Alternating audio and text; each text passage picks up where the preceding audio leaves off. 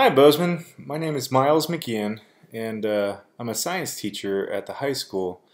I'm currently assigned to teaching AP Biology and Chemistry. I've been in the district for about 9 years now, and I've been teaching for a number of years before moving to Montana. And I wanted to take a moment to share, I guess, some of my experiences using an LMS that I want to pass on that maybe will help save you some time with organization and basic ways of kind of communicating and building a calendar and that kind of stuff with students. I've been using an LMS for many years in my classes. Different districts have had access to LMSs before moving to Montana, and I can, I guess, warmly say that I'm a better teacher with an LMS. And I still use plenty of paper pencil assignments in my classroom, so an LMS doesn't take over my classroom, but it is a great resource from time to time. And in the situation we're in, it's the best resource for connecting with students, whether they're in your classroom and we're helping them learn to navigate the LMS, or whether they're at home or in a pod or at a child care facility or whatever. So I would also, start the year off by telling students, like, hey, this is a really cool tool and we're going to be experimenting together. So I'd like you to share with me at any time if you're feeling confused, and I'm going to learn and make adaptations as we go. And what I'm doing in the first week might look different by the third week and by the fifth week and by Christmas time and spring break and so forth. So I think if we are communicative in the beginning, that things will be flexible, and that this is a growth mindset for all. It will set up the students to be our advocates as well. Alright, so I'm going to jump into some thinking, and I'm going to be thinking out loud for a little while with this video about how I start to adapt my AP Biology course into the LMS workflow. Here we go. Alright, so here's what I'm thinking. I'm thinking, how am I going to start the year? Well, in AP Bio, I'm going to pare this down, but imagine I have these 4 major units I cover throughout the year. And so I'm going to start thinking about each unit as a module in Canvas. I know what you're thinking though, like, maybe you're a new teacher, maybe you're a teacher that's just changed to a new grade level, and you're not sure what all the different units are throughout the year. Fear not, let's just pick one to start with. So I'm going to start with ecology. Next, I'm thinking within ecology, are there some subgroups or themes? And so in ecology, I break it down into population dynamics, followed by predator-prey relationships, and then trophic cascades.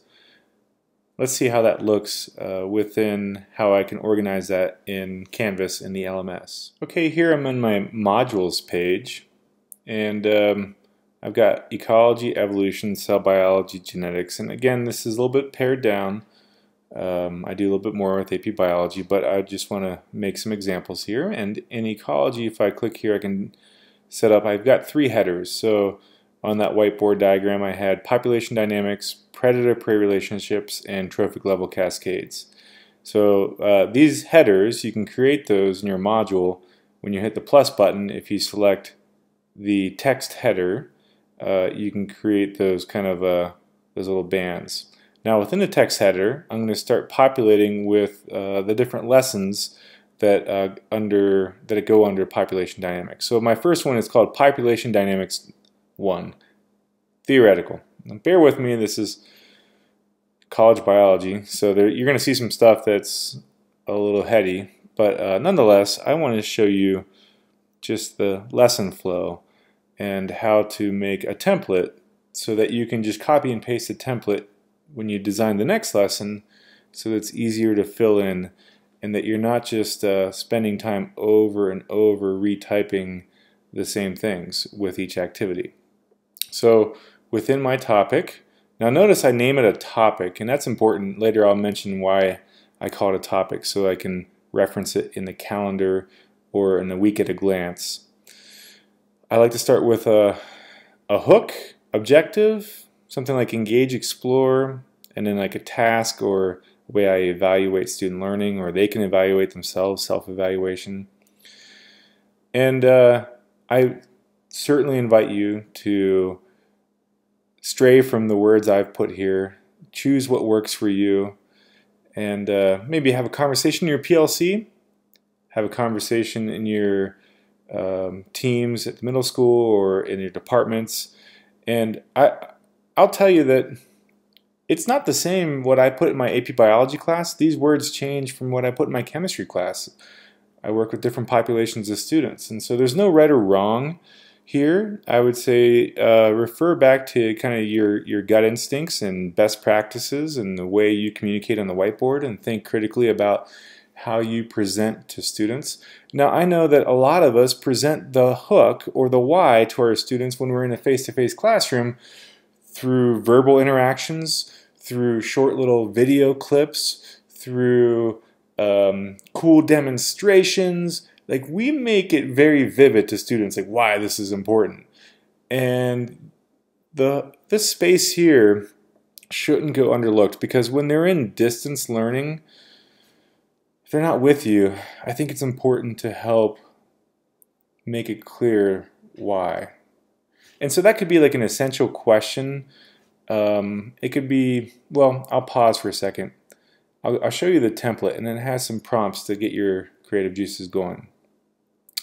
Anyways, as we move down a little bit, I like to use the objective statement, and then move into embedding some media, maybe some textbook pages, and then some type of task. So in this particular task, I'm using a page setup in Canvas. And I'm not asking them to turn anything in. I'm giving them some practice problems. There was a little tutorial with this, and then they have an answer key so they can self-assess. And then I would discuss with them in other means that if they struggle with those practice problems, they can reach out to me. We can do a Google Meet. We can do office hours and so forth. But a lot of times, if you give them some type of like solutions, and remember, maybe it's an adult that's helping them through this in the first weeks or two. If they have an answer key, it will go a long way in helping students self-assess where they are and where they are not. All right, let's get to how I make a template. So I'm going to go to the Pages area, and I've got this template with some descriptions. And so I'll pause on the screen here for a minute. You can read out loud.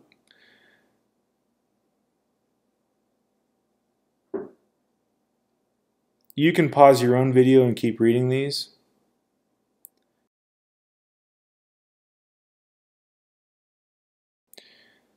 And I love some of the modules we've been working through in Canvas that talk about criteria for success. I oftentimes embed those terms like criteria for success into my assignment directions. So I might adapt this. You know, I'm learning Canvas with you too, and so I might adapt this template, and I by no means say that this template is what you should do. You should have a discussion, and but maybe if you think about what a template might look like, here's how it could work. You can simply, when you build a template, copy it. So I'm highlighting it. I'm going to use some quick keys on my keyboard, Command C, to copy it. And then when I want to make a new page, I can select the plus page button and then paste the template in. I name the template a 1 in front of the template. So if I surf through these different pages here, if I put a 1 in front, the template will always be at the top of like the alphanumeric list.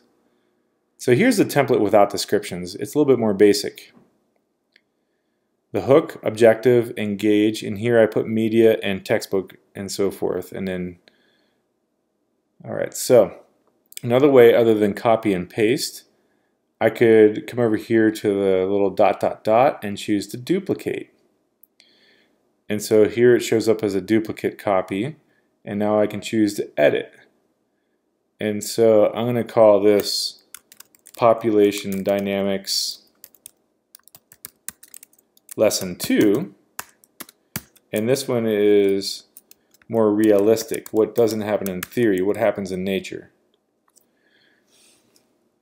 And now I'm going to start modifying this for my new lesson. So I'm going to edit, and let me show you how I populate. You know, I can write the question, like the essential question, or have some kind of cool cartoon up here or something. I can do my I can statement. Now imagine I want to embed a YouTube video, and I know we've seen this on our learning modules and so forth. I'm going to choose here it is, the Insert Edit Media, and it's going to ask me the source.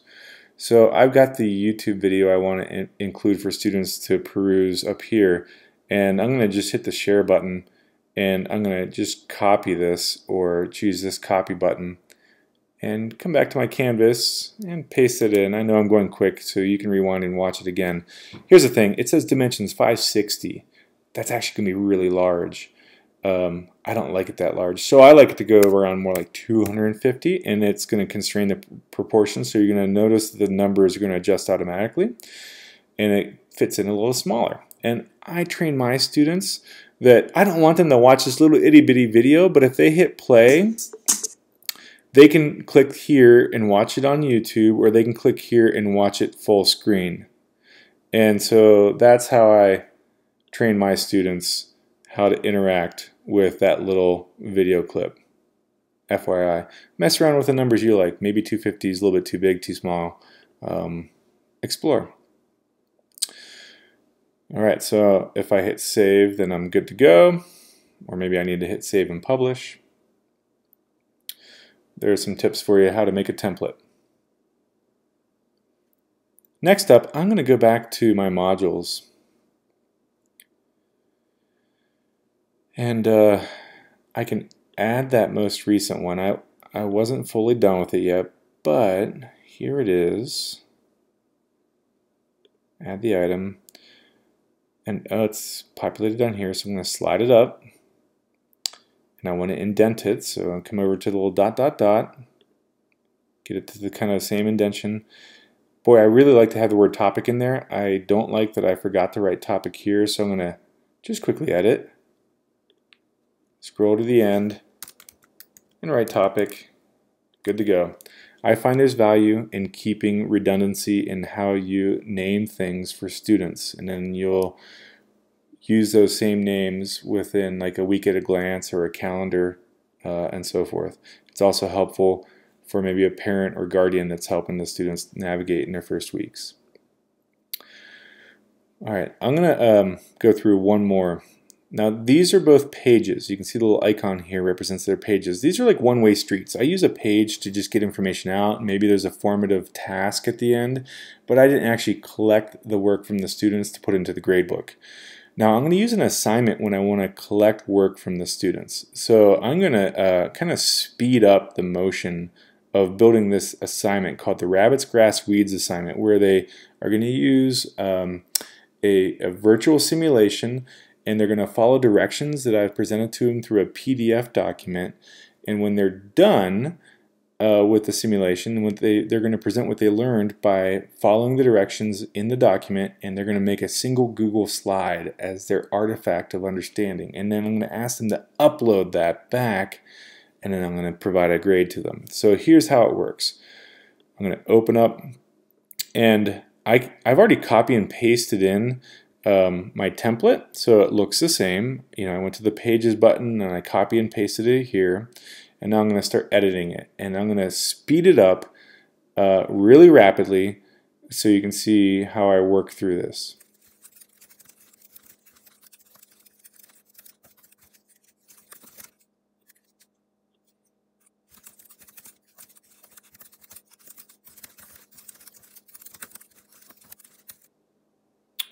All right, next I want to embed a PDF document that's actually in my Google Drive. So this is called the Rabbits, Grass, Weeds, Lab Directions. And I'm going to simply highlight this term and select the Google Drive.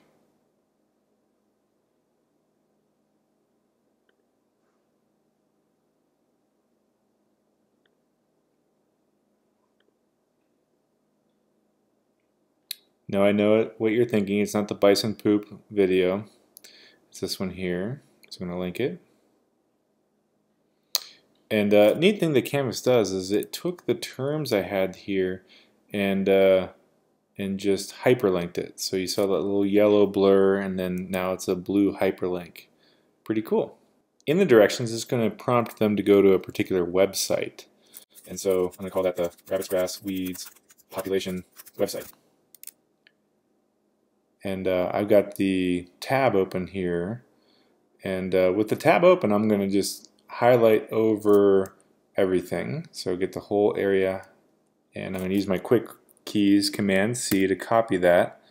Come back to my tab with Canvas and highlight over these words here and come up, and this little chain link, very commonly used in a lot of other, you'll even find it like Microsoft or Google rich text editors. So it's a link to a website URL, and I'm going to paste it in.